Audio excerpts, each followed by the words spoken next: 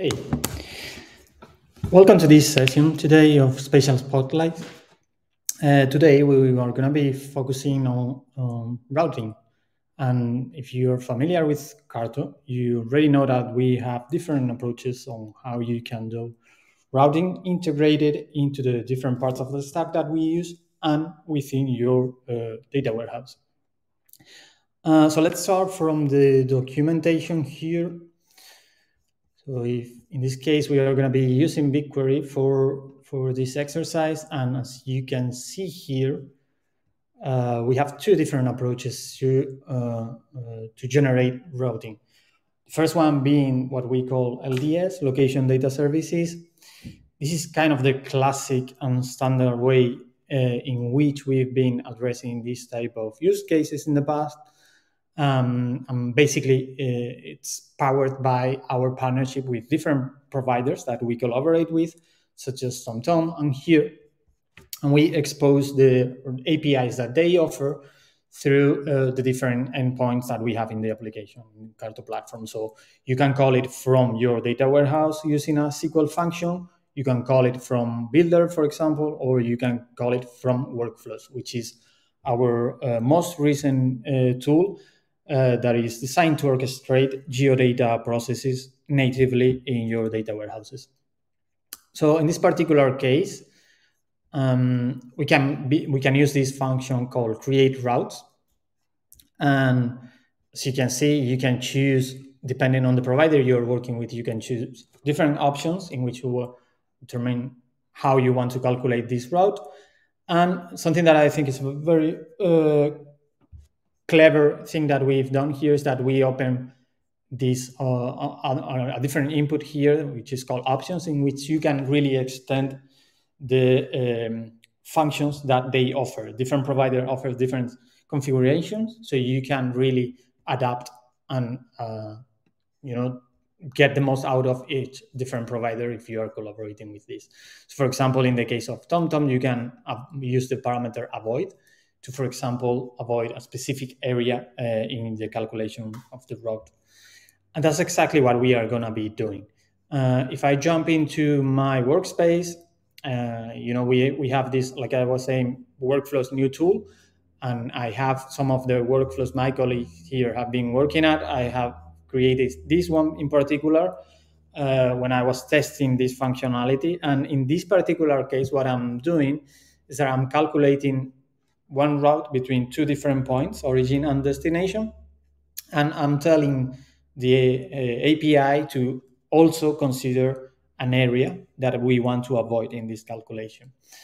I've chosen to have these as inputs into the workflows, but if you are working with data warehouses such as BigQuery, for example, or Snowflake, you can really connect this to your tables. So you will have everything in your tables can be input into this workflow and then executed into something, into a new table, or the output can be generated into a new table. But in this case, I've chosen to have it as a manual input, and this is the destination in some place in the south of Spain, and this is the area that we want to avoid, which is right in the middle between Madrid and this city in the south of Spain.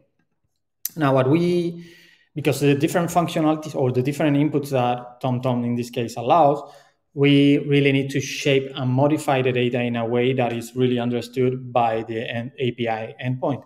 And that's what I'm doing here. I'm getting the boundary of this square, of this geometry, and translating this into something, into a string that is understandable by the API endpoint.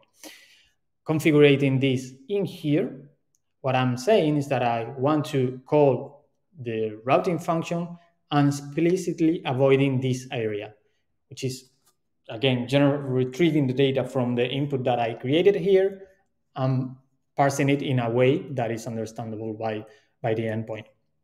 And at the same time that I'm doing this avoid area type of calculation, I'm just doing the regular one, just origin to destination one. We have a component in workflows for that is just taking the origin geom, destination geom, and setting up a parameter for what type of transport you want to use into this calculation. And then a bunch of different calculations here. And everything joining into one single table. And the result of this is that, let's jump here, as you can see, just sum this up, sorry, just refresh this, I think I'm lost the base map.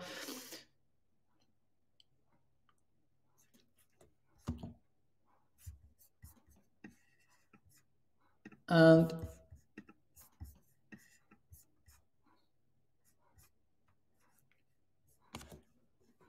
just give it a couple of minutes.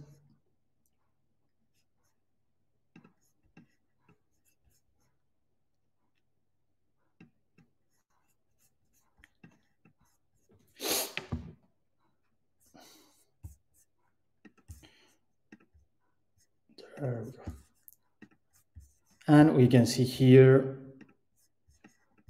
so this is the alternative version of the route, which is avoiding this area that was in the middle between Madrid and the south of Spain, and the original one, which is the one crossing almost in a direct line. So that's one of the approaches. That's the, let's say, the standard one, the classic one. But we also have a new kind of approach that we've been developing at Carto, and it's an experimental approach in which we are using BigQuery in this case to really take the lead on calculating the routing. So in this case, we are not calling an external API. We're just using the power of BigQuery to really calculate the routing. One of the cool things, probably the thing that makes it different from the other approaches, is that we can choose whatever network we want to use. In this case, Carto is actually offering a road network that's being extracted from OpenStreetMap. But in reality, in theory, you can actually use whatever network you want to use. If you want to create something that is not necessarily a road infrastructure, you can use that as an input for your network in the calculation.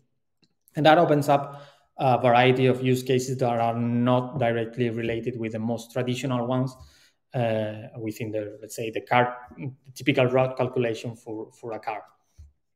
So that being said, we like in the other case, we have a bunch of different parameters. We have the starting point, destination point. In this case, we are calculating a routing matrix. So it means that we can have different starting point and different ending point.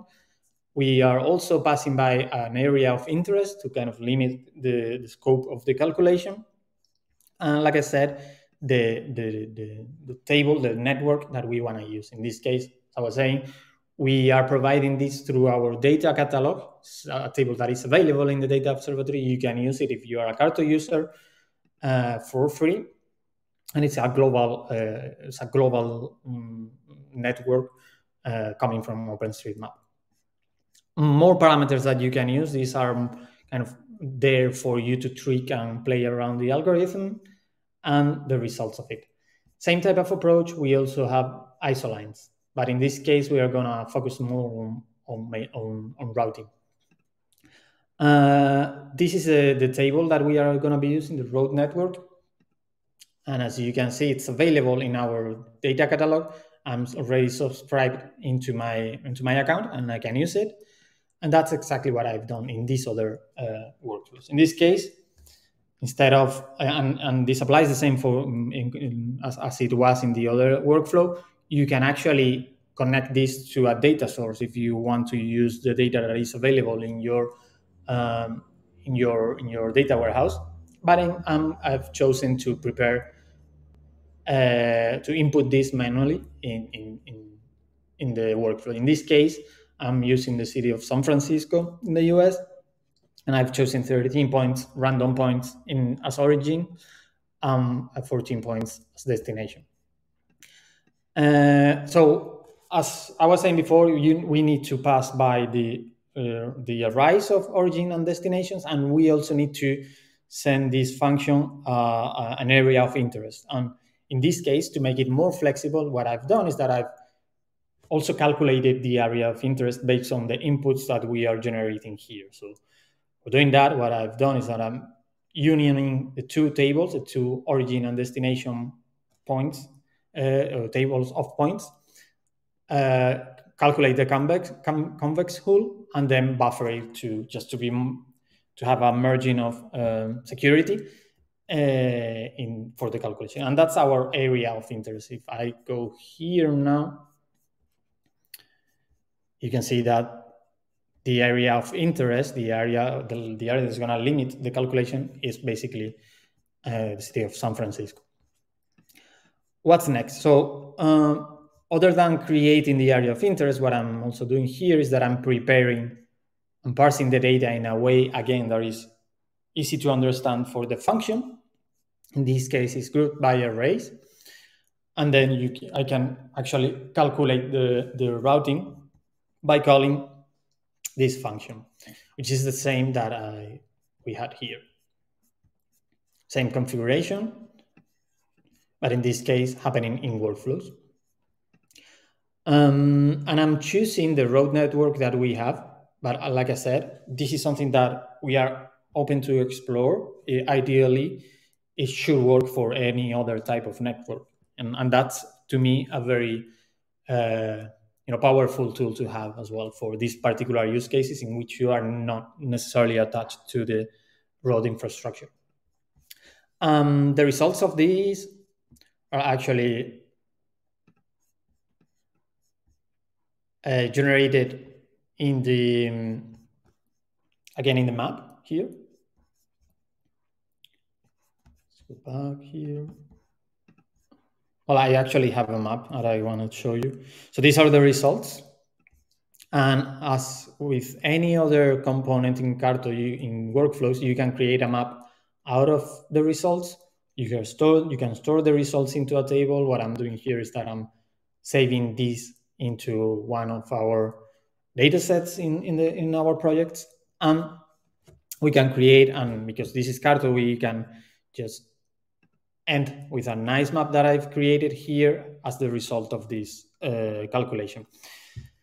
Another cool thing that we can do in here, and most certainly that other of my colleagues have already shown the power of parameterized queries, we can actually filter the data in here. And what it's happening is that we are calling the endpoint, the BigQuery tables, to retrieve the data accordingly to the query that we are running. And I guess that's all from my side. These are the distance. These are the parameters, as I was saying. And yeah, I hope you enjoyed this short session. If you have any questions, or you want to know more about how scalable is this, what other use cases you can address with this particular calculation of routes within data warehouse, please do reach out, and yeah, happy to help.